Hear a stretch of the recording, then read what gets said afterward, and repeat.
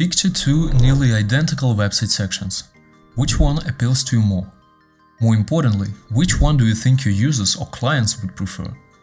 In most cases, the answer would be the second option, the colored one.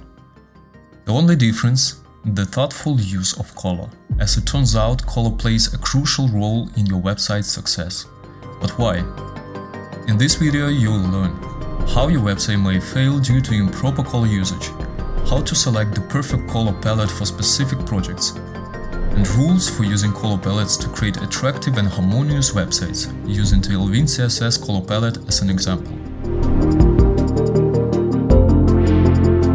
Research shows that emotional appeals play a vital role in creating memorable online experiences. There are 5 key principles for creating compelling web design. It's clarity, good layout, strong visual hierarchy, effective use of color, and easy navigation.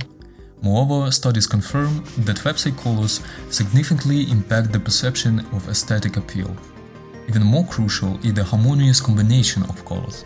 When a website uses harmonious color combinations, it attracts visitors and creates a balanced visual experience.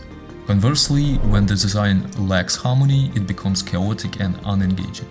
Color theory in web UI design consists of 3 main elements: contrast, complementarity, and vibrancy. Each color evokes specific moods. For example, red triggers alertness, while green promotes calmness. This makes choosing the right color palette crucial for your website. Color palettes come in several types: analogous, complementary, triadic, split complementary, rectangular, square, and monochromatic. We will focus on the monochromatic palette, as it has proven to be simple yet effective and is gaining increasing popularity. A well-designed website color palette should include at least primary or brand color, grayscale, arrow, warning, and success indicators, and various shades of each. The primary color sets the overall mood and tone of your website, emphasizing its identity.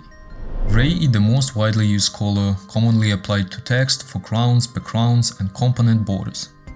Arrow, warning, and success colors primarily indicate system status, showing errors and confirming successful actions.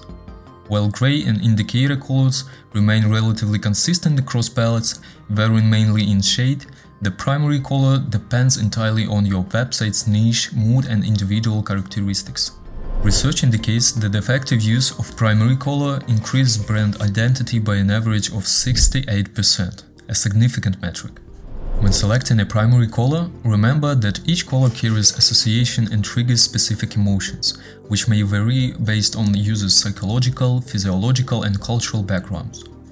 Blue is considered the most universally appealing color and is commonly used in UI designs. However, using blue might associate your website with major platforms like Meta, Dropbox, or LinkedIn. To maintain uniqueness, consider using distinctive shades that aren't already prominent in the market.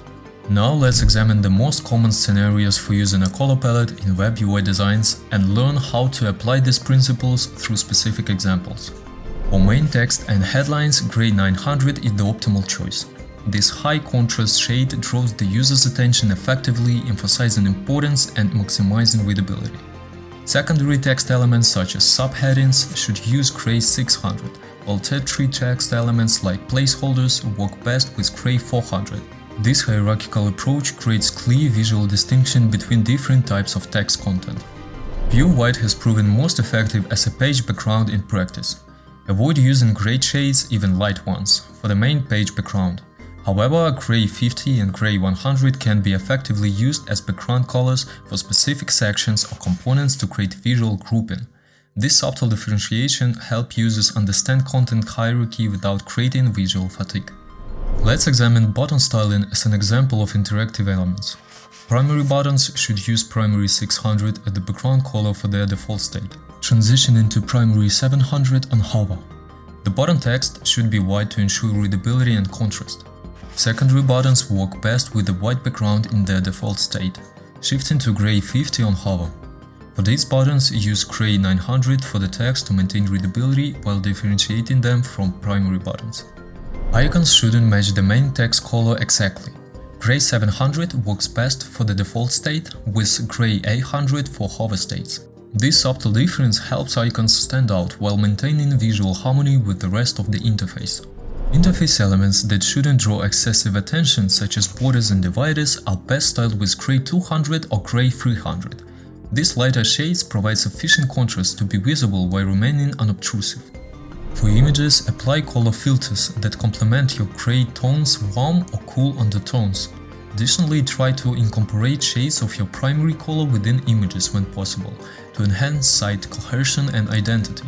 This creates a more unified visual experience and strengthens your brand presence. Now you understand the crucial role of color in web UI design, including basic color theory concepts, practical color application guidelines, how to create cohesive, visually appealing interfaces. By following these straightforward color principles, you can easily create unified and visually pleasing interfaces. That's all for today. I'm planning future videos on typography in responsive design and creating dark themes for websites. Subscribe to stay updated on these upcoming topics. Thanks for watching.